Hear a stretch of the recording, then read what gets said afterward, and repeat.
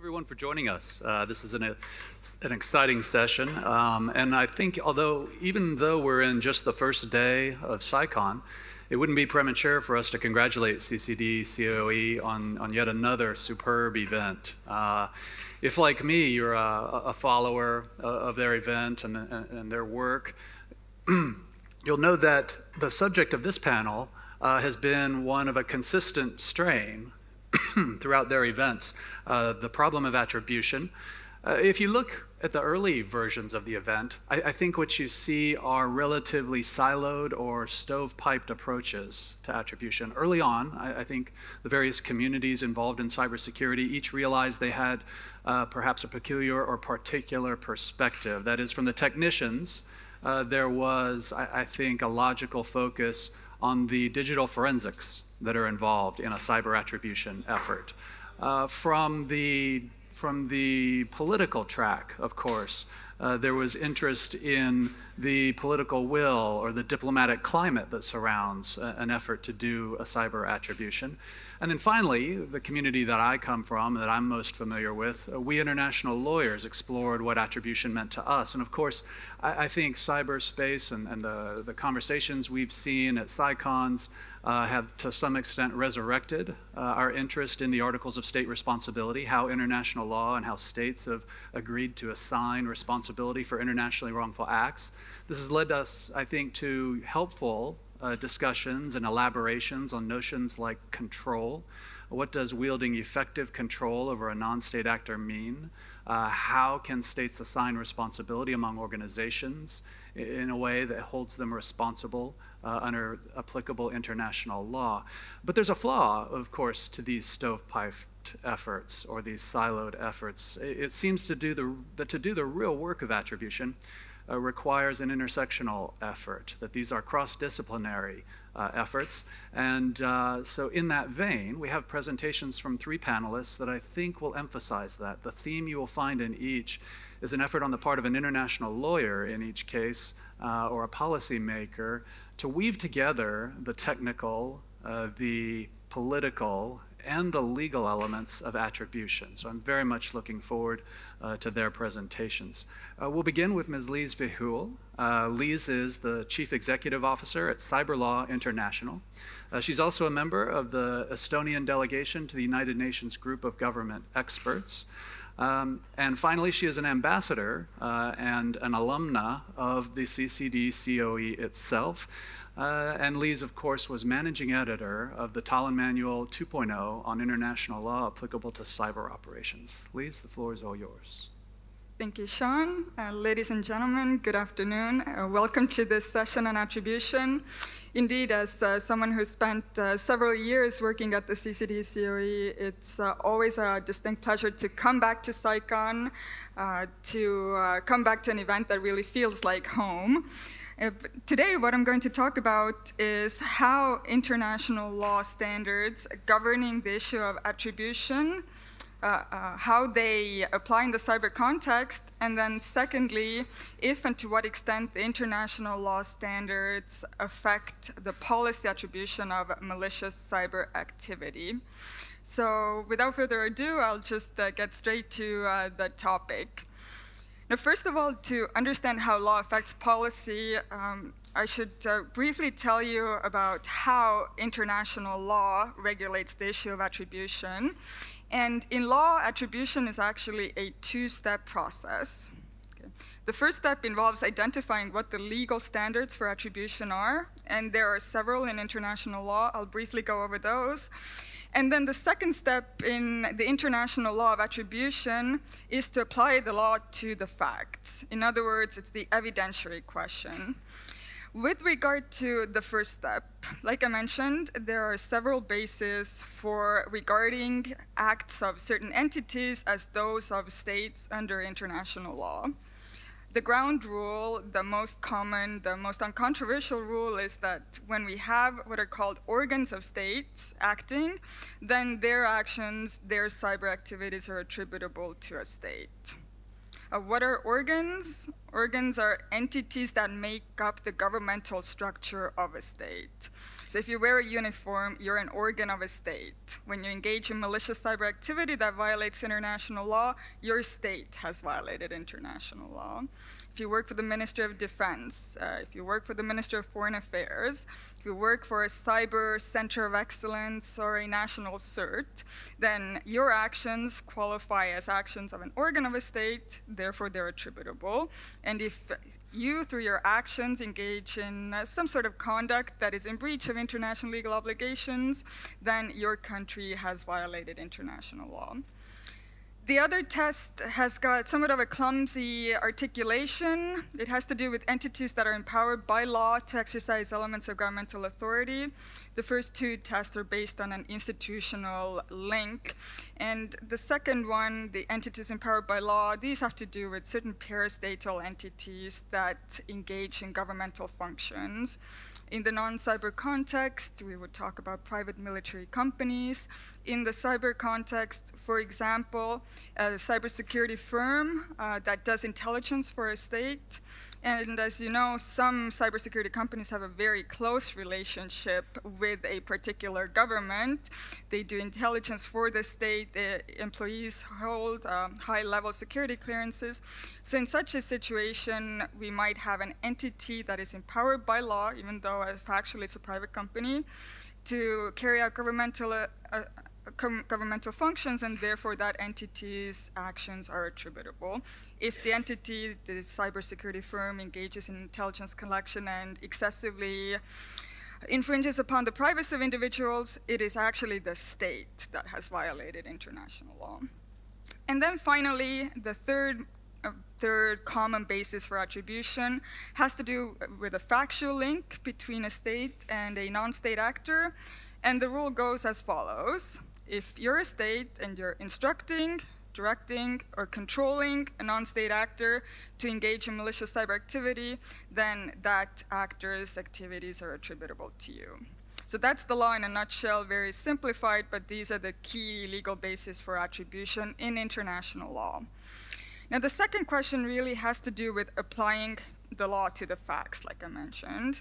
And this is especially relevant in the cyber context because, as you will know, states very rarely will have absolute certainty that indeed an organ of a state was behind a malicious cyber activity, or that a state indeed was instructing a private company to engage in malicious cyber activity. So the legal question for us is, how much evidence is enough evidence? What does the law say about that? How well do the facts need to be established? And here it is important to distinguish between different purposes of attribution because the rules are somewhat different. One purpose of attribution, arguably an emerging practice of attribution, is to name and shame other states for having engaged in cyber operations that violate international law. To my knowledge, only one state has done so. It was the United Kingdom in October last year, when they attributed several cyber operations to the Russian GRU. And there, the UK National Cybersecurity Center said that those operations, without specifying which ones, constituted flagrant violation of international law. To my knowledge, this is the only example of a state naming and shaming another country for having violated international law. How much proof does the country accusing the other state of having violated international law need to have? Well, the answer is the state, as a strict matter of law, doesn't need to have any proof. Okay? International law doesn't prohibit lying, so the state may even be making up this claim without it being a violation of international law. For rule of law countries, of course, this is something that I personally would not anticipate. I would not anticipate them going out with those fake statements. And this was also confirmed last April by the Ambassador for Cyber Affairs of Australia. He said that we wouldn't be saying these things in the international environment just for the fun of it. It's the fact that we have evidence to prove that this activity is attributed to you. So this is the practice of states, but international law doesn't require states to have any level of confidence in the facts for the simple purpose of naming and shaming.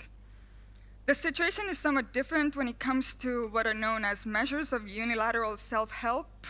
Those of you who were in the deterrence panel, you heard some of them being mentioned. For example, the inherent right of states to engage in self-defense is a measure of self-help. The right to engage in countermeasures, or the right to respond to cyber operations based upon the plea of necessity. These are measures of self-help. And with regard to the exercise of self-help, international law is perhaps even surprisingly accommodating of the concern that states will not have 100% certainty when it comes to the attribution issue. For the right of self-defense, for example, most international law scholars would say, well, the standard is we ask what would a reasonable state in the same or similar circumstances conclude about the author of the operation? What would a reasonable state conclude about attribution? And if it is reasonable for a state that is suffering from a cyber-armed attack, and you should know that this is a very high threshold, if the state is faced with such a national security threat, does the state need to have absolute certainty with regard to the attribution issue? Answer is no. We ask, what is it reasonable for the state to conclude as to the author of the operation? The rules are yet different for judicial proceedings. We haven't seen it yet, but I'm certain somewhere down the road this is going to happen, where a cyber dispute will appear before an international court or tribunal. The International Court of Justice, for example, if the ICJ were to hear a cyber dispute, the court would apply its own standard of proof. For the ICJ, it's going to be somewhere between beyond a reasonable doubt and clear and convincing evidence, somewhere along this spectrum. For an international criminal court, International Criminal Tribunal, the standard will be beyond a reasonable doubt. So the standards will vary depending on the court or tribunal that we're talking about. And then finally, since most disputes between states are settled outside of courts, they're settled in negotiations, then if states were to sit down at a table and negotiate a cyber dispute, the standard of proof that will apply will be whatever the parties to the dispute decide. It may be the preponderance of evidence. Facts are more likely this than not. So really, the standard of evidence in international law will depend on what kind of attribution are we talking about? What is the purpose of the attribution? So this is international law. What does policy say? What are we seeing states do?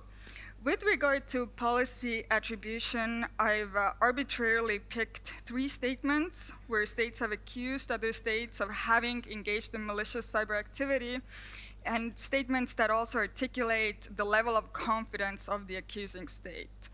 And you'll see that in 2016, the US government, for example, the intelligence community said that they were confident that it was Russia who interfered in the Democratic National Committee's communications and released them. The UK's National Cybersecurity Centre 2 years ago, in December 2017, said it was highly likely that WannaCry was attributable to North Korea. And the same center in the UK said that the GRU was almost certainly responsible for the various cyber operations that were attributed to the GRU, and the National Cybersecurity Center made that assessment with high confidence. Finally, you'll see that in the US, the Office of the Director of National Intelligence has put out guidance on what certain confidence levels mean, and you'll see that high confidence really is a very high confidence level indeed. High confidence for the ODNI is proof beyond a reasonable doubt, without a reasonable alternative. That's a very high standard. And moderate confidence is also, to my eyes, a very high standard, clear and convincing, with no circumstantial cases for alternatives. So these are very, very high standards. The point that I'm trying to get to is that policy experts are often very careful to emphasize that political attribution, statements like these, are solely political determinations, and law doesn't play much of a role in those determinations. It is true unless we're talking about a state accusing another state of having violated international law. But as you've just seen, states, even for political attribution, require a very high level of confidence in the facts. They, as a matter of political practice, employ a very high standard of proof before they go out and accuse another state of having engaged in malicious cyber activity. So perhaps the concern about mixing law and policy, at least when it comes to public attributions, is a bit overstated. Okay. Now, when states attribute cyber activities in the policy sense, they don't just say a state did it, but they also make sure to condemn the cyber activity. Here again, I have 3 arbitrary examples from last year. Okay, 3 different countries accusing other states of having engaged in bad behavior in cyberspace. And what is interesting here is the language that they employ. When you take a careful look at those statements, then you'll see that the wording is very, very careful. Okay. It's very laid back. It's not categorical. Estonia is saying that Russia is called on to act responsibly and in accordance with international law. Australia says that Russia is acting contrary to the consensus on international law and norms. The Netherlands, the GRU, was undermining international law.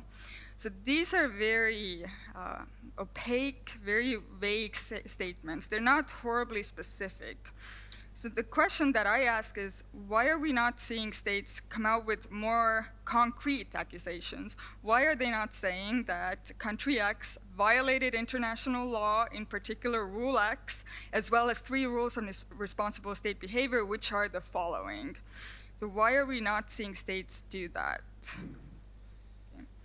Probably one of the reasons is that as states apply international law and norms of responsible state behavior in this domain, they are acutely aware of the fact that they are engaged in a balancing act. And this means that as rule of law countries are investing heavily into cyber capability development, they are cognizant that once they start drawing the lines in the sand, they are not only creating rules for other countries, but they're also creating rules for themselves, and they're careful not to prematurely tie their own hands. Also, rule of law countries, I suspect, are take into account the fact that when they draw those clearer lines, then their adversaries are not necessarily rule of law countries. So in effect, countries are creating rules for themselves that their adversaries are unlikely to follow. I personally find this a troubling consideration. Why? Especially in today's international security environment, which is very flammable, which is very worrisome, I think states should not walk back on the normative order, but rather enforce the normative order, insist on a rules-based cyberspace, rather than leave it as vague, as gray, as open to action as possible. And this inevitably raises the question, well, okay, we may have rules, but how do you ensure compliance with those rules? How do you ensure that both rules of responsible state behavior as well as international law really make a difference, that it's not just the good countries, if you will, that abide by the rules, but that all actors who are active in this domain abide by those rules? Now, the first comment that I would make here is that rules, as a general matter, they're meant to provide guidance for states ex ante. If you, again, were in the deterrence panel, you heard Jay Healy say that the way rules are being worked out at the moment is on the go, on the battlefield, in action, states poking elbows at each other, rather than ex ante determining what is acceptable behavior and what is unacceptable.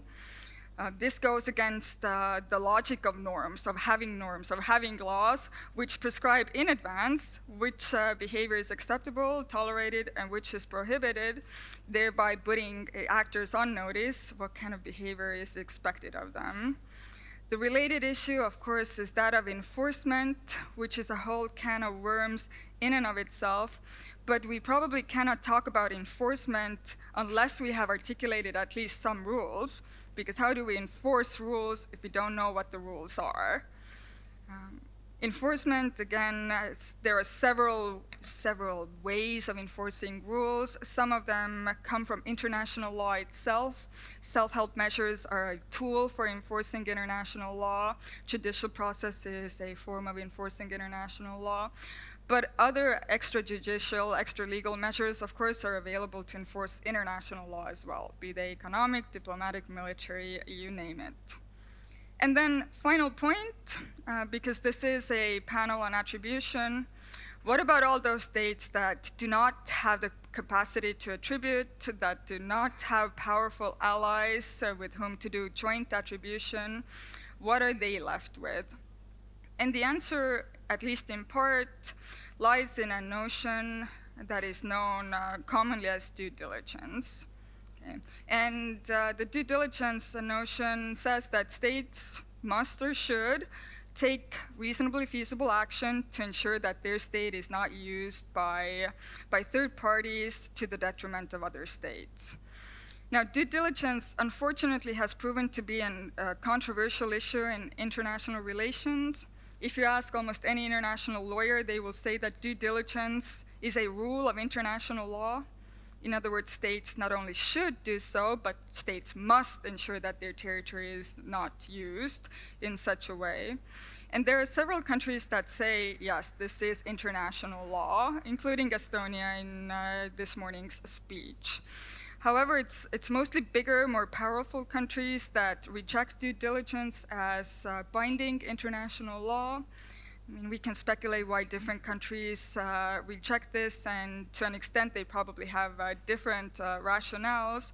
But as a generalization, I feel that bigger countries are much more willing to ascertain rights under international law rather than they are willing to self-impose international legal obligations on them. But if due diligence was treated as law, it would mean for those countries that do not have the capacity to attribute that what they need to do is to only trace back the cyber operation to the territorial state where it is coming from. It doesn't need to prove a nexus between the territory and that territorial government or a third government. All that the state needs to do is say, it comes from your territory, it's causing serious harm to me, and you have a legal obligation to do everything that you reasonably can to put an end to it. So with that, I will finish for now. Thank you, Lise.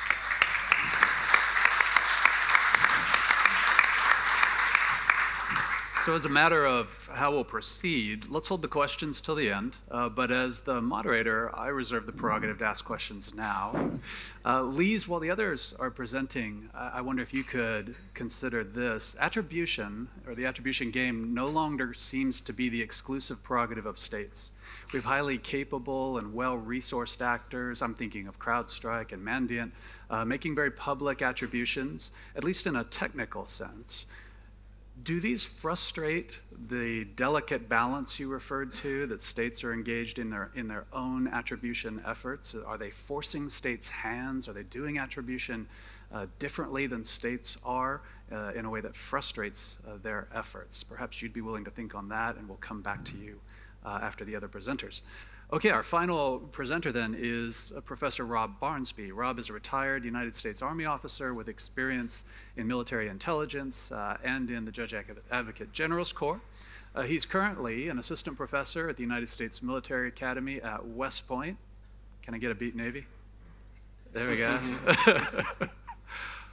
He is also a cyber fellow at the Army Cyber Institute, and he's learned most recently that this fall he'll join the faculty of University of California, Berkeley Law School as a visiting professor. Rob, the floor is all yours.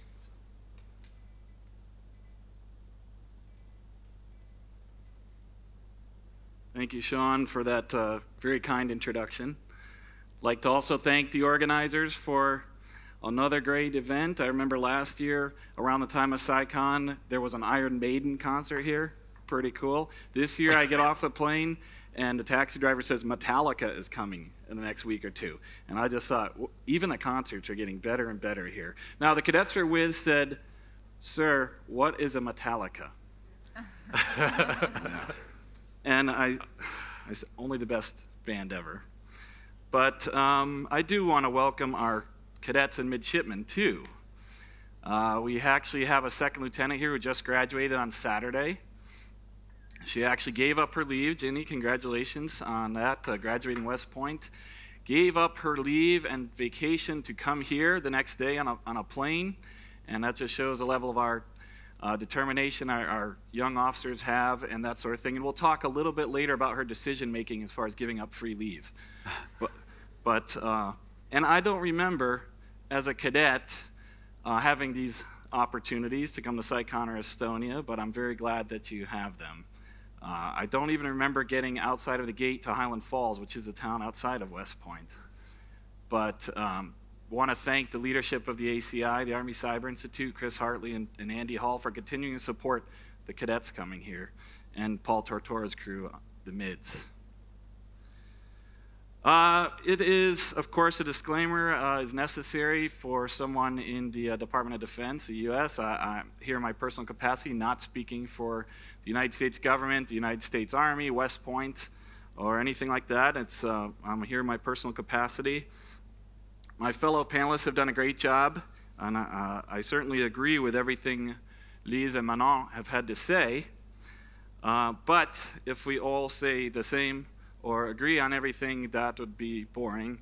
So I'm going to maybe be a little provocative here. But what I'd like to suggest is maybe an observation that certain states are perfectly happy having cyber attacks attributed to them. Or at least they don't seem to mind having them attributed to him. I just have a couple slides here to help frame the discussion. You've heard the legal aspects of attribution.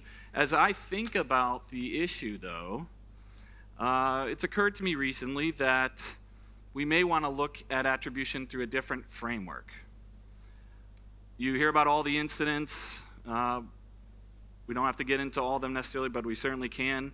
You hear a lot of association with states. You don't hear great worldwide response. You hear some denials, certainly, I agree, but you don't hear it as much, and it's my thought that maybe certain states don't mind being labeled perpetrators in this regard. The current framework is victim-focused. The typical question being, is the victim state willing to publicly attribute the attack to another state? As you've heard, sometimes that is a question. And also assumes that the perpetrator, I think as a Tallinn manual said, purportedly responsible state, wants to avoid attribution. And I would like to change that to suggest, I don't think that view is wrong, but I would like to add an inquiry of basically looking at the perpetrator's motivations in addition to the victim and whether or not the victim state is willing or able to attribute. Certainly the examples are many, and Lise went through a lot of those, and we know the states that are generally associated with them: NotPetya, WannaCry, DNC, financial institutions, intellectual property theft, even Stuxnet. We're not always talking about quote-unquote bad actors that want to avoid attribution. It can be for a variety of reasons that we'll get into, both policy and legal, in a minute. And this is all open source. Of course, none of this is based on any classified knowledge. This is just very public reports, as you've heard from Lise. Now, the most important part is to, what I think, do not assume the perpetrator wants to avoid attribution. Oftentimes, we think that's the case, and the questions to ask, which the answers to which may inform this approach, I would offer a few. What explains the lapse in tradecraft? You see sloppiness, you see language, time zone indicators of certain attacks that are quite clear. Was that intentional? Or is it just simply a lapse in tradecraft? I certainly leave that to the technical folks. But it does occur to me that that's a bit of sloppiness and a surprise. Why are the denials unconvincing and or non-existent? States do deny, as I've said, but the silence can be deafening sometimes, and it feels like they're okay in some cases with being attributed to them. And I say also, what is the most obvious explanation? The Occam's razor of international law, I would say, applied to international law, the most obvious explanation may be the most likely for who conducted the operation. If you look at Sony Pictures, my 11-year-old daughter could probably figure out if there's a movie about a dictator who might want to respond to that. Notice I did not say my 13-year-old son. I'm not sure he would get. I think he would. I think he would figure it out, but that one is sort of obvious. So then the question becomes, why? Why would anyone tacitly, maybe not overtly, as a state, accept attribution? I offer several possibilities. Again, this is just a way of thinking about it and what I'm considering here. First, that the state is seeking attention, right? We have clearly a statecraft argument that certain states want to increase their world standing. We can think of those even with some human rights issues, and that they may want to hide that or to embellish their standing in the world by having this capability in the cyber realm. As a great scholar and friend recently reminded me from Dr. Strangelove, I think Peter Sellers said, the whole point of having a doomsday machine is lost if you keep it a secret. And so, kind of like celebrities in the US and other places, no press is bad press for some of these countries or states in international law, and they're perfectly fine with having things associated with them or being in the news for something other than failures at the political economic level, or even just not being at the same level as other states. Classic asymmetric warfare, right? If you can't fight on the same battlefield, maybe go asymmetric, go hybrid, go unconventional, and have that sort of leverage and that sort of power. And we see that it may be working. The US Department of Defense cyber strategy just this past year came out, names 4 countries. We're not surprised. China, Iran, North Korea, and Russia. And so even the naming of them as an adversary and a worthy adversary in the cyber realm raises their stature, certainly in some way. I would also argue that states seek to illustrate their own capabilities while demonstrating a victim state's vulnerabilities. This is kind of a deterrence flipped around, right? If you want to go specific, they will want to show the country that they may be attacking or tacitly acknowledging a cyber attack having been attributed to them in a way of saying, don't do this again. Generally showing the power to the world if we want to talk general deterrence, but again, flipping that from the victim's perspective to the attacker's perspective.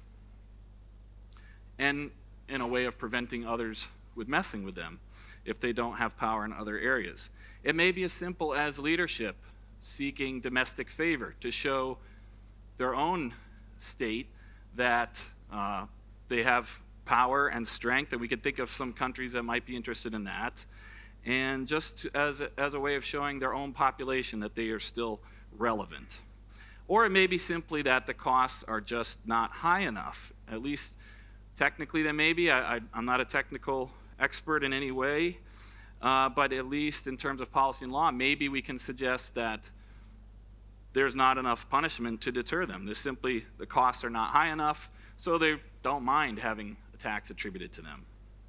Simply put, certain states benefit from having cyber attacks attributed to them, regardless of where we draw the line.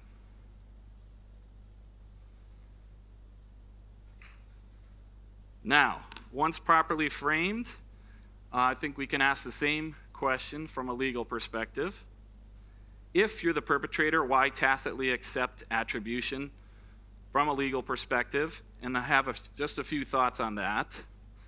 And the first may be that the state does not believe it is committing a wrongful act. You see, again, relatively underwhelming efforts to hide identity. Even you could think about states commonly linked to Stuxnet. Maybe suggest some belief that the state is not committing a wrongful act legally, which leads into other debates for which we don't have time, but its sovereignty comes to mind. where the action may be justified if it's, for example, to thwart a nuclear capability.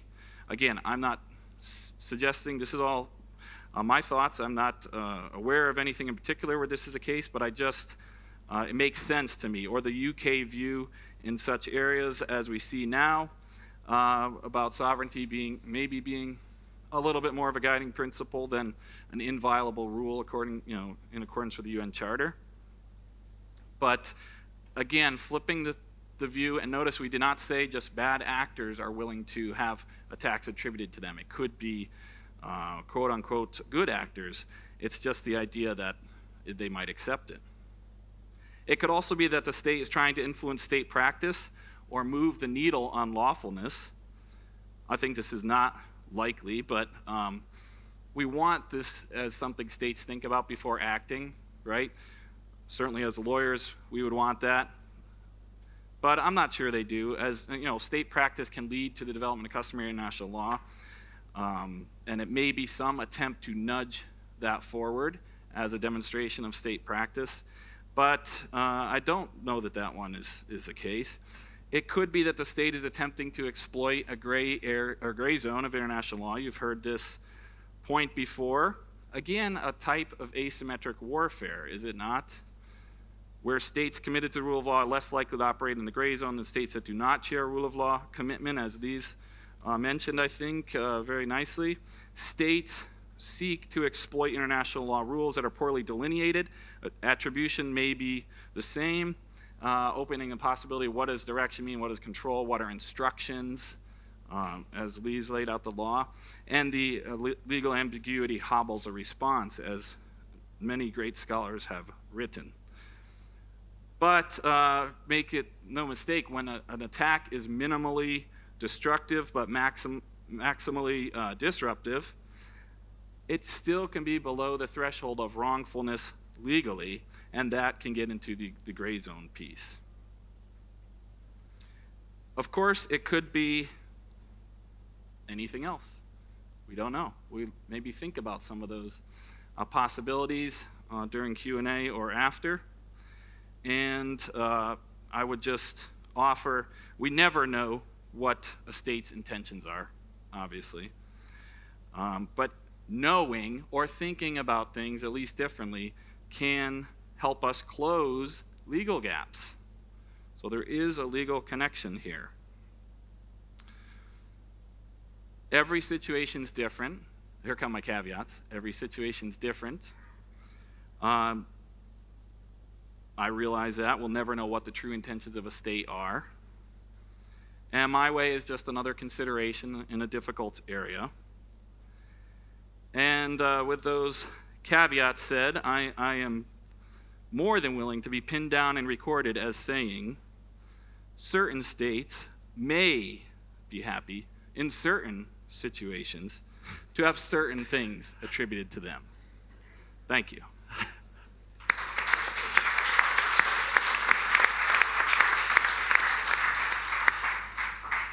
Thank you, Rob. And I'm sure Metallica would endorse your swimming upstream, your running against the current. Yeah, this flies kind of in the face of the whole title of the conference, right? Silent battle, and here comes Rob saying, well, maybe not so silent.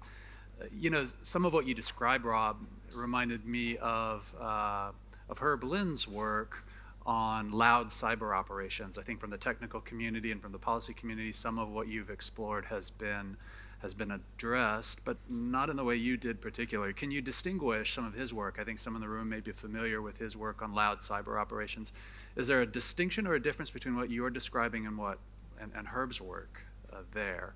So stew on that. You've got the shortest time to work with. I know, okay. I know that. So Lee's now to you on the question that I posed to you. These private efforts, so Mandiant, CrowdStrike, friend or foe to the really nuanced or subtle approaches that states are taking to political attribution?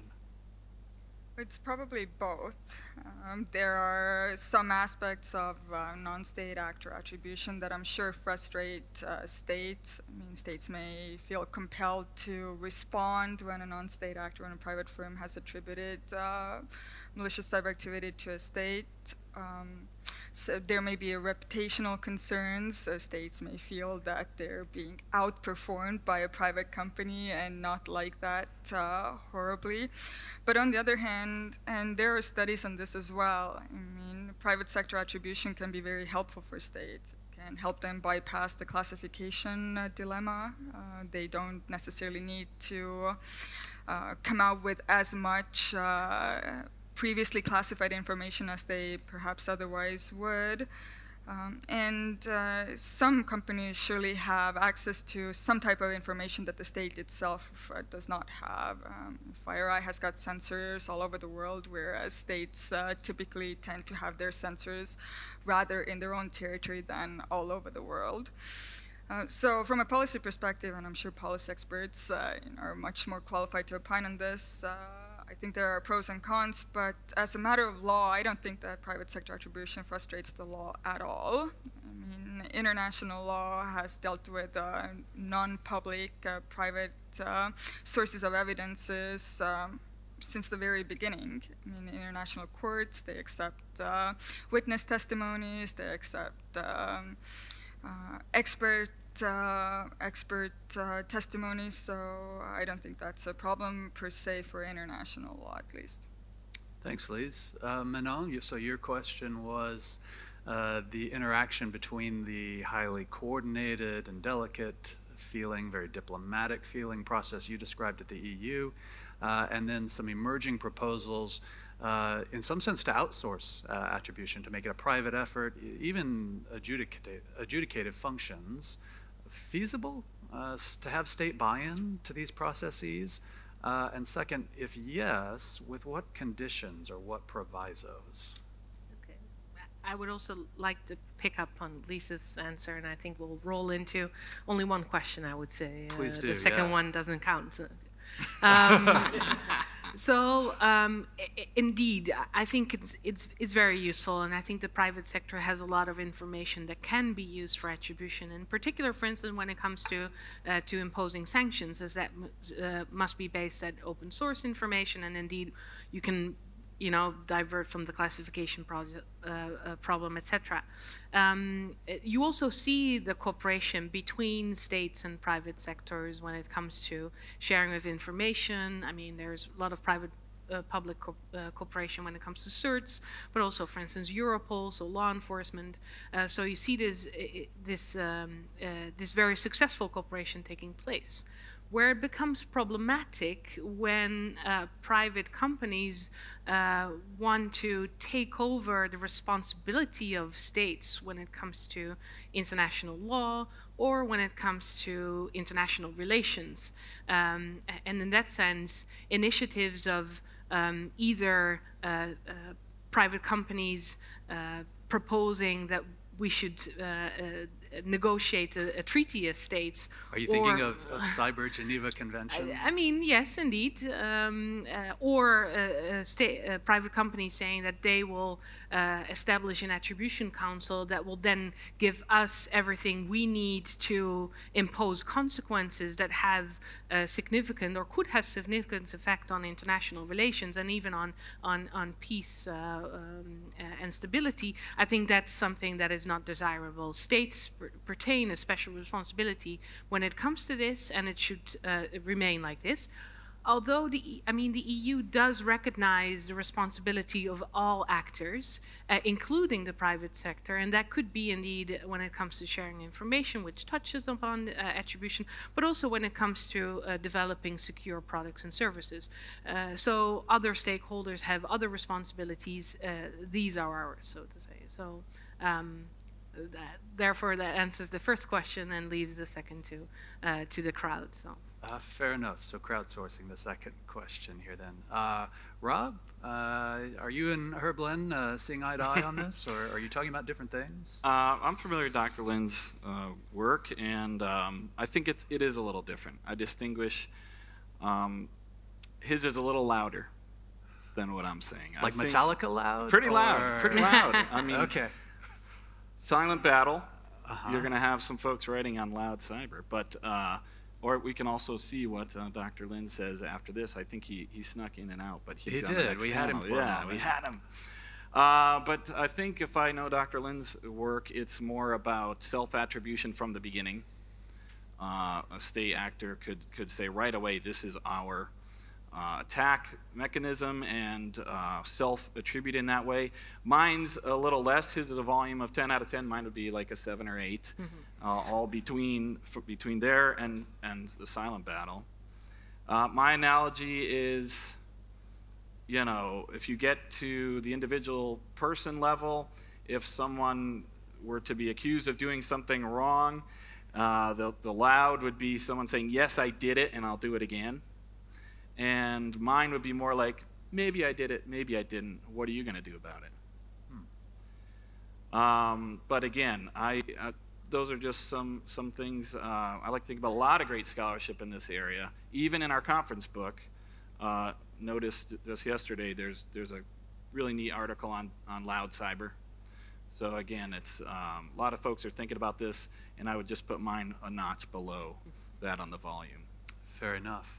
Okay, well, we have time remaining for questions from the room. The protocol I'd like to use is to have the microphones used. I'll just call on folks, and the first hand I see is Kubo. Go ahead, please. Yeah, thanks, Sean. It's Kubo Machak, University of Exeter. I have a question for Lise and for Rob, if I may.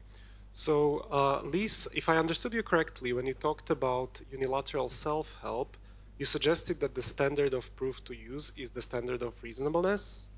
Did I get that right? Correct.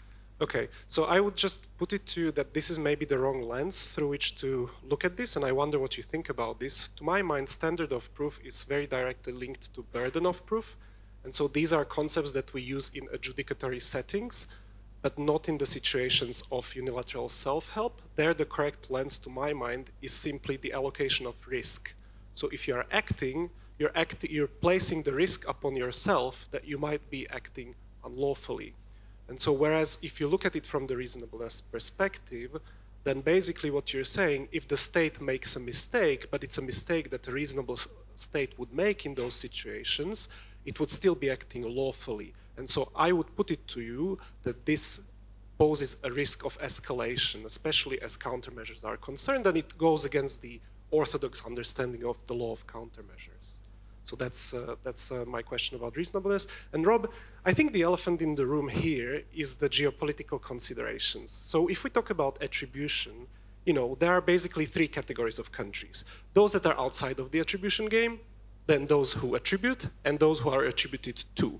And it's something that you didn't mention. So I just wonder to what extent these geopolitical considerations play into your analysis. Could those be some additional, you know, reasons why some states are happy to be attributed? Or not? Thanks. Thanks, Kubo. Lise, you want to start? Sure. So I think we're actually in agreement, and I would interpret the law the same way. It's true that in the context of unilateral self-help, the term standard of proof isn't normally used, but I think it's helpful just to think through the issue. So for the right of self-defense, the first question would be, does the state need to have absolute certainty as to attribution of the armed attack to a state or a non-state actor if the state buys into the argument that self-defense can be exercised against non-state actors? So does the state need to have 100% proof before it can resort to self-defense? And here my answer would be no, and I suppose you would answer the question in the negative as well. And then the secondary question arises, what if the state makes a mistake? And I would say that if the state makes the mistake, then yes, the state has acted on its own risk. So if it uses force against an innocent state, it is not excused in international law. So it may be obliged to provide reparation, for example. But the first question is really important. Do you need 100% proof to be able to resort to force in the first place? Because if that was the case in almost every circumstance, whether it's a cyber-armed attack or it's mining a vessel or the launch of a missile, I mean, in many cases, states won't have 100% proof, so they would have their hands tied in the vast majority of cases. Oh, if I may, just a brief follow-up. So like, the point is that before you get to a judicial organ, the use of the term standard of proof doesn't help. It's neither here nor there. You need to be before a court, and only then there is a certain standard of proof that's required. Of course, you don't need to have 100% certainty. But to say that the standard of proof is reasonableness doesn't say anything, because by that you're just saying it's case by case, and then we will see how things go, while still risking that a state might say, well, we were acting under the standard of reasonableness because everybody would have thought the same thing, and thus we didn't act unlawfully. But what I hear you saying is that we're on the same page, that a state that makes a mistake takes the risk of acting unlawfully, and it would be acting unlawfully. So I would just put it to you that we should probably leave, the terminology of standard of proof and burden of proof for judicial determinations, and it's not appropriate because we don't have an international law of evidence to use it in these bilateral relationships. I mean, I'm perfectly fine to refrain from using the term standard of proof, although the subject matter is still the same. How much evidence, how well does the state need, how well do the facts need to be established for the state to respond unilaterally? Rob. Yes, Sean. Kubo had a question for you. Yes, Kubo. I think the first thing I would do with any question is absolutely, without doubt, consult the Cyber Law Toolkit. But assuming that it's not in there, because I admit this is not the tightest legal argument I've ever had, more of a policy, I think the categories you lay out are exactly right. I think they reinforce, in a way, what I'm saying. States enjoy being in a particular category, regardless of what it is. And I'm just suggesting they might double down on that behavior, enjoy the cachet that that represents, whether they're always attributed to or part of groups that are always attributing or maybe unwilling to, and that I'm suggesting that they may enjoy that category. I do think some have written about, a centralized attribution body, which removes the politics, perhaps, whether it's private or public actors as part of that, mostly private, I think, we might have, and that would remove a little bit of politics, a willingness to attribute, as has been suggested, or the ramifications of attributing to anyone or having something attributed to you. So I certainly agree with you, but I think there's a lot of possibilities here for scholarship, for research, writing, and for moving ahead in the future. There were two questions then on this side of the room. My name is Lisa Past, and I'm with the McCain Institute for International Leadership. I'm not a lawyer, so I feel the rather flawed and faulty after the formidable Dr. Machak here. But my question is really, why would you, in terms of what attribution gives to us in the policy and diplomacy world, so why would you even attribute unless it gives you a political advantage, in particular in terms of deterrence, which makes, for me as a practitioner, the finer points almost irrelevant. And given that the economic and diplomatic measures that we've gotten access to as currently responses under international law don't really work anymore. Naming and shaming, as Robert pointed out, doesn't work if you get bragging rights out of it. So what attributions getting us in this current world where our responses are so limited, unless the activity is above the threshold of an armed attack, are limiting to a point where everyone else is learning from the Russian playbook? Yes. So what would you wish international law gave you access to, or gave nations access to, in terms of responses, still in peacetime, so that attribution would be meaningful again? Okay, so for the panel, Lisa's comments seem most directly addressed at the fit between maybe changing state behavior in attribution, more public statements, although equivocal, as you pointed out. Is that change in state behavior somehow a comment on the state of international law? Are they subtly signaling to us that it is inadequate in some sense? Are these the beginning stages of movements in international law on attribution? Well, to answer, Lisa, your question directly, I mean, you often need to attribute in law in order to protect your legal rights. You don't only need to attribute to engage in self-defense pursuant to Article 51 of the UN Charter. You also need to attribute to engage in, for example, countermeasures. So you can only engage in countermeasures against the state if there is a state behind a cyber operation. So there are reasons for which attribution is required also in law. But as to the public statements and whether they reflect a dissatisfaction with international law, not necessarily, I would say. I just think that states are unwilling to draw those lines in the sand, to be quite honest, and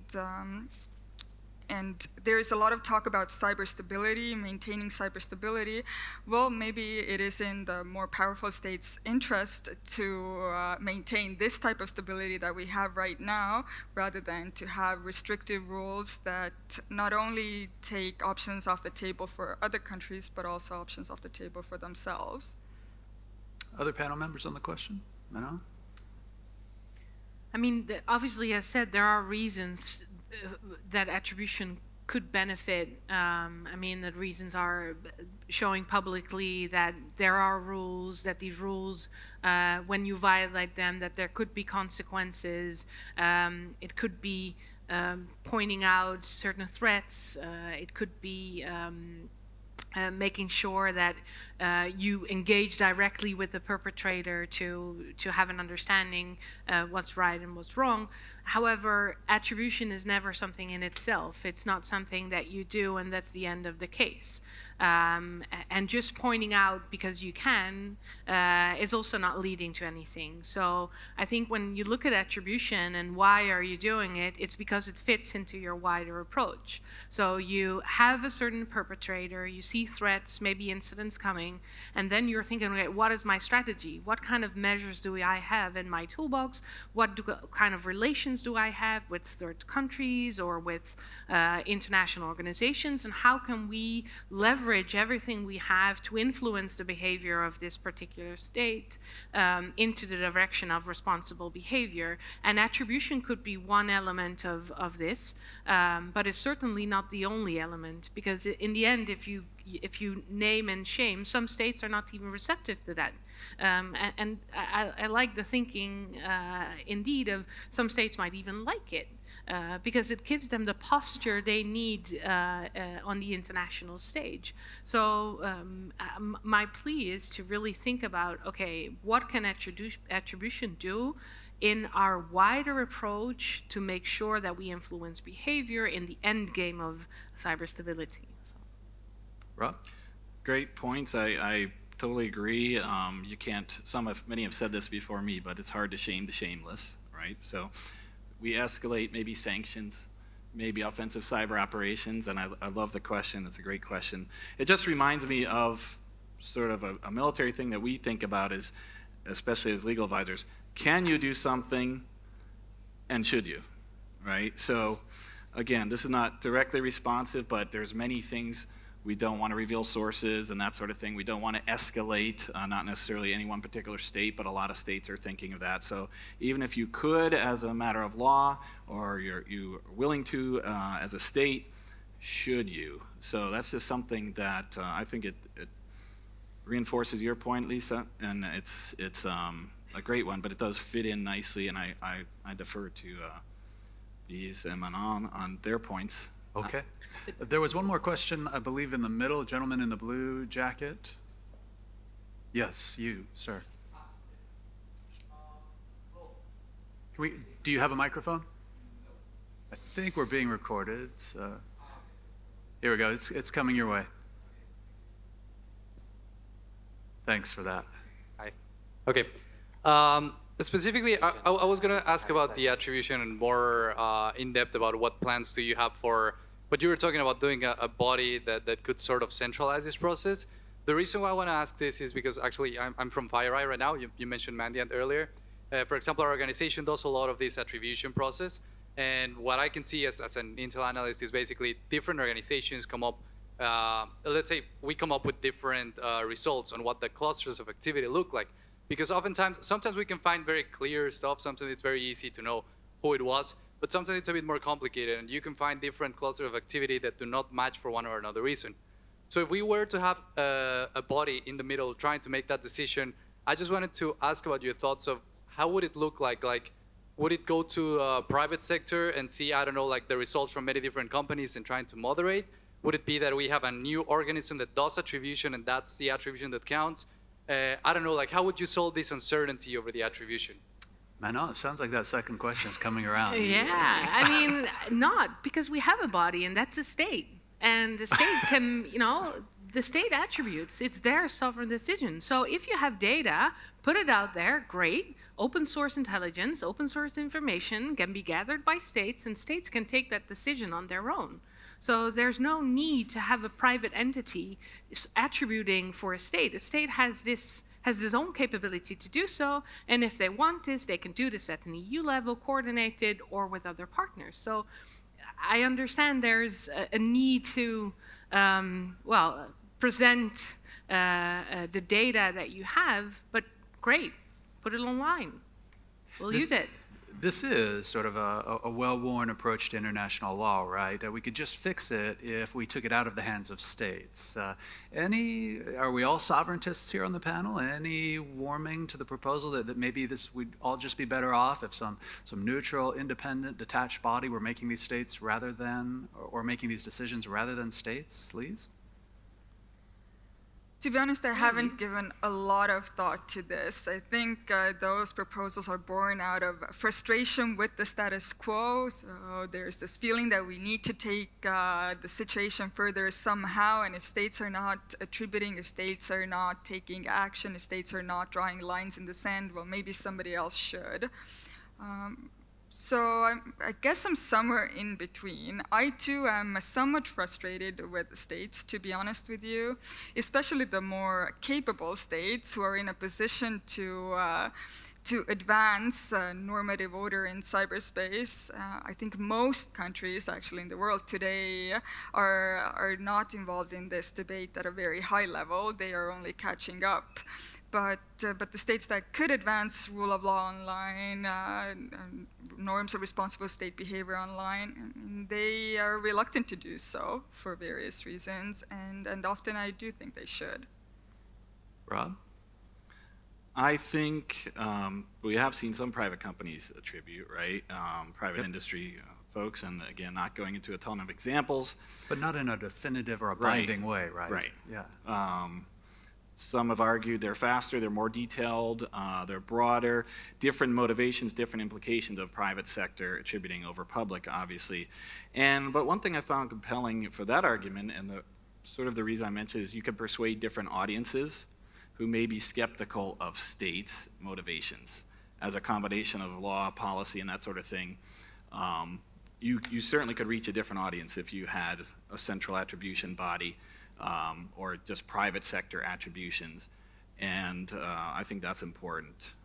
Two, of course, the analogy, you could have a bounty hunter be very quick about something that a law enforcement might not be able to. That doesn't mean we shouldn't have law enforcement do the job. It just is sort of something I think of. There are considerations on all sides. Sounds like a great job security for law professors, right? I like it. Yeah. John, can I maybe pick up on what has been said? Because of course, Mano. I recognize the audience part and the credibility part, but if something happens, it's not that private entities are not engaged in this and not putting it out there.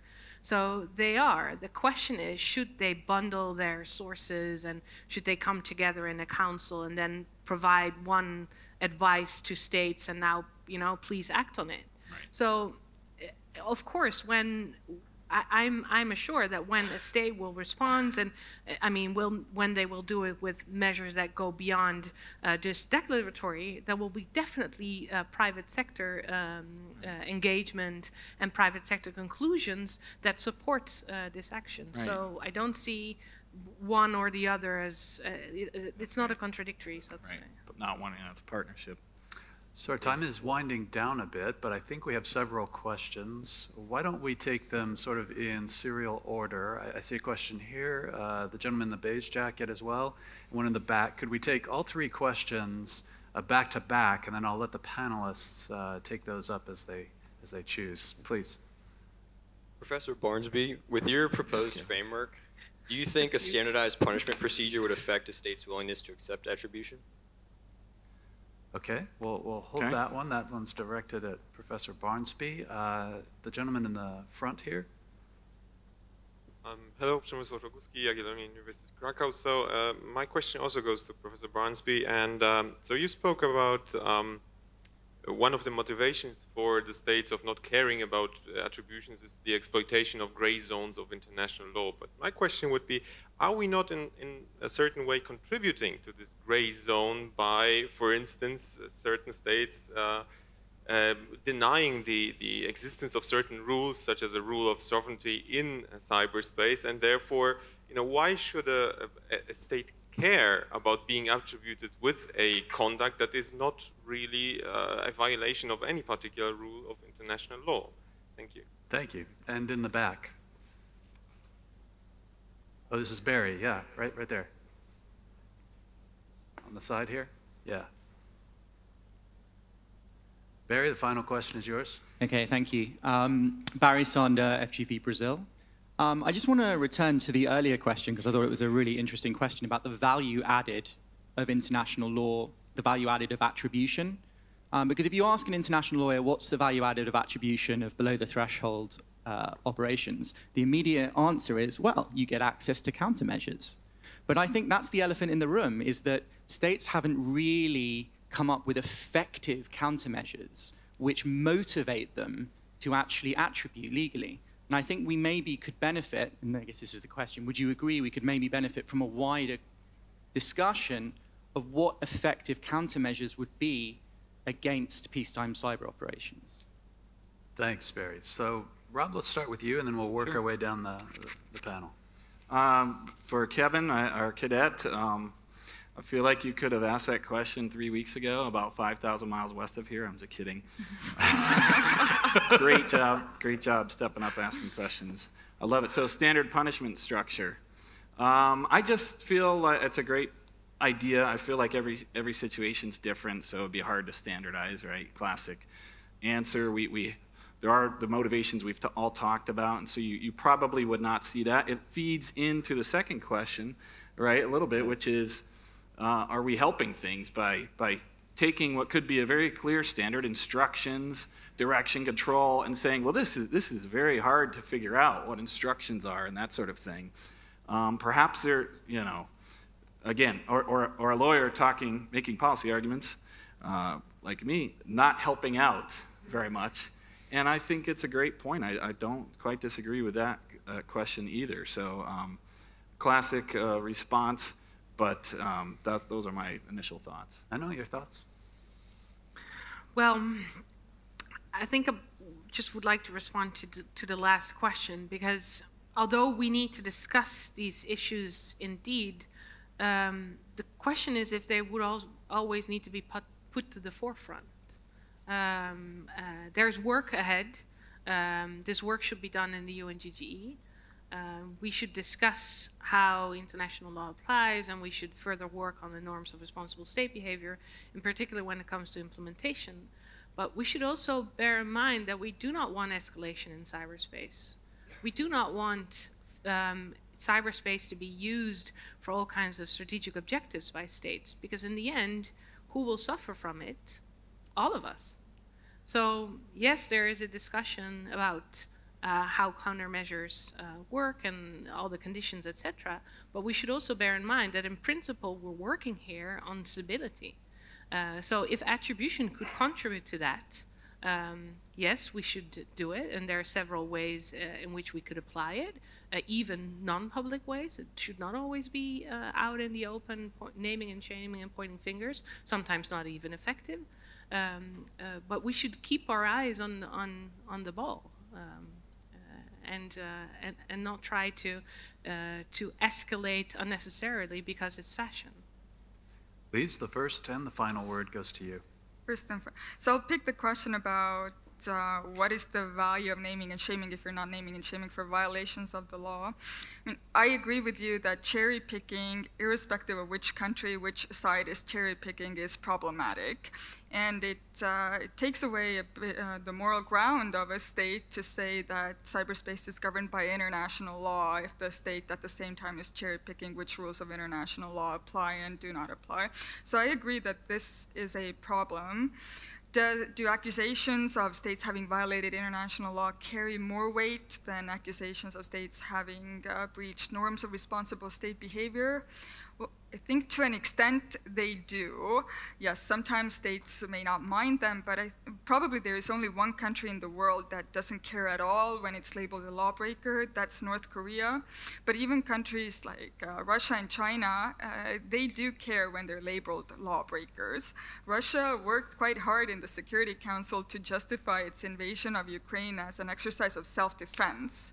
China, outside the cyber context, works very hard to justify its naval maneuvers in the law of the sea. So no country, maybe except for North Korea, wants to be labeled a lawbreaker in international relations. And even if this, the naming and shaming for having violated international law doesn't change their behavior, it nevertheless imposes cost. Even if it is minimal cost, it imposes reputational cost on them. Well, we are precisely on time. Please join me in thanking the panelists for their thoughts.